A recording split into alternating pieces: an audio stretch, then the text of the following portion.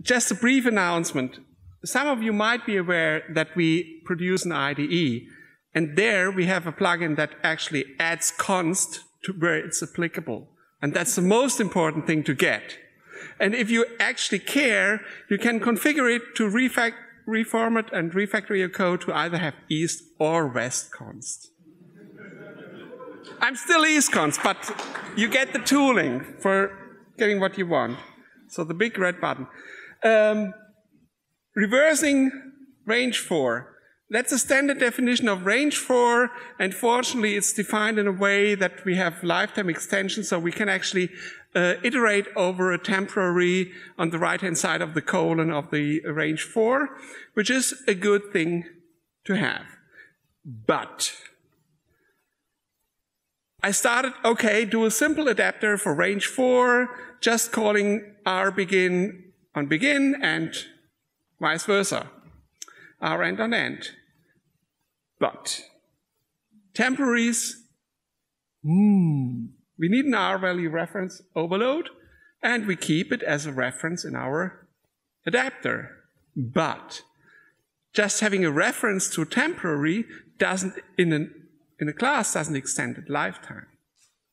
So the trick that the standard does for the for statement is not working here.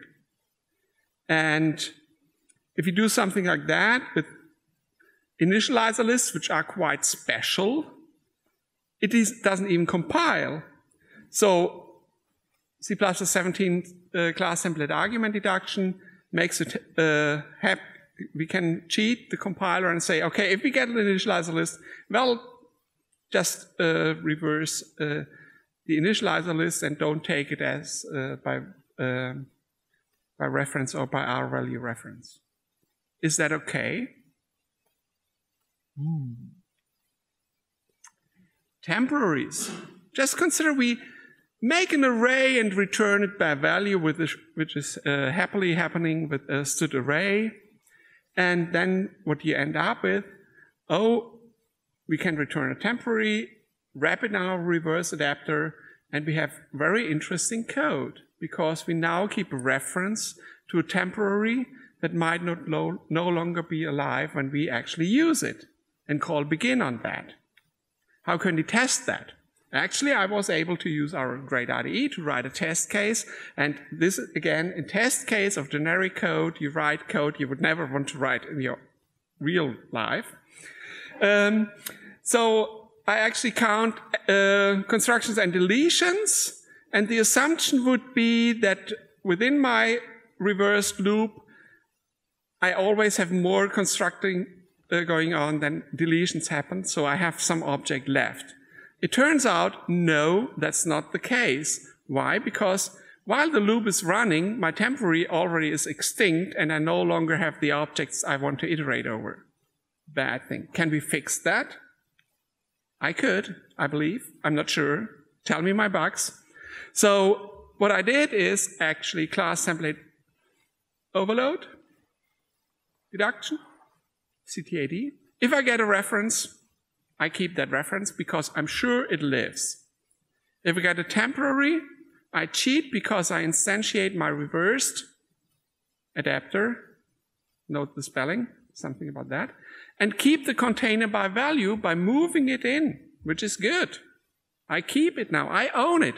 So while the for loop range 4 extends the lifetime of the reversed temporary object, and because it holds the container by value, or it will live until the end of the for loop, even if it comes from a temporary. And again, the special treatment of the initializer list. Now the bonus slide. So I have a begin bonus with the const and the bonus slide with the thing. Calling begin on temporary containers is very bad, so I might write a proposal on actually banning begin on temporaries by deleting the corresponding overloading begin for having it ref qualified and overloading the R-value ref qualified things with the deleted version so it wouldn't actually be callable. And we try to figure out over dinner if that will break existing code. And if anybody from Google is here, please crawl your code base and figure out if it would break existing code.